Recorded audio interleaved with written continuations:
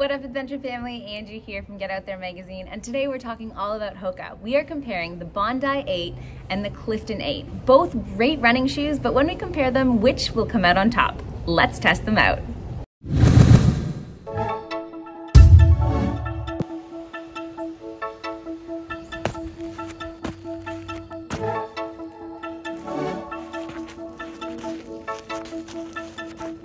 Now, HOKA is known in the running world for its bulky shoes, and it's really been gaining in popularity, both for pro runners and first milers. And it's becoming more and more popular as a lifestyle shoe. And I know for a fact that HOKA is now Adam Sandler's go-to brand when it comes to shoes to wear on the daily. So we know how they look, but how do they feel when they're on? This is the Bondi 8, or Bondi 8, which is often called in the running world. This is the HOKA of all HOKA shoes with the iconic HOKA look. The most billowy with the max amount of cushion you will find. It is a bulky shoe and it's certainly a lot of shoe, but only 250 grams in weight. Though I do find with the addition of these horizontal lines, it does have a sleeker look than in previous versions. When it comes to stability, it's neutral, so it's not going to push you one way or the other. And it has a lot of cushion. Plush when it comes to cushion, max cushion with a 4mm heel to toe drop. I will say that I do find more support in the Bondi 8. And I think that has to do with having a wider base. Almost like a thicker heel that fans out more. So more supported.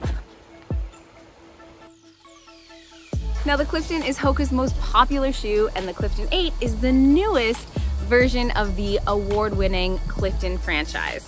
It's a neutral shoe with mid-cushion and basically their everyday trainer. And though it may not look like it, it is very light at just over 200 grams.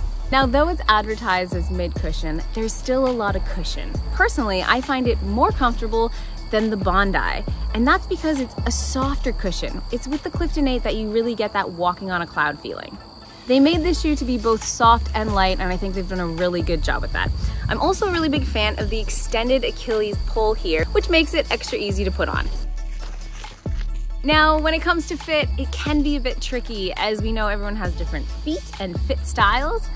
For me personally, I have a narrow foot, and so when I first put these on, they did feel quite spacious. But as you get running, your foot swells and you have space and room for it to swell, and your toes aren't going to jam up against the edge. So it's strategic.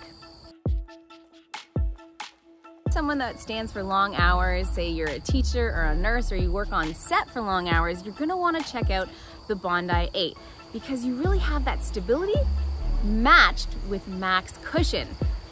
So standing, you're going to want to check these out. The Bondi 8 and the Clifton 8, my personal favorite would be the Clifton 8. I find it to be a really nice, well-rounded shoe that's good to run in, but also wear on the daily that's quite comfortable.